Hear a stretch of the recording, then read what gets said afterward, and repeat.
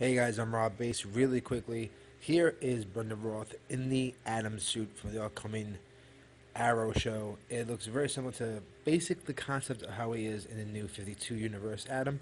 It looks great. I like it. The visor actually will tint so to hide his identity. Next up, we have this Secret Wars 2099. Getting rid of Spider-Man and going straight with Secret Wars 2099. This is the newest issue coming up really soon, and it's taken over as the new Secret Wars of 2099. I love the Captain America design right there.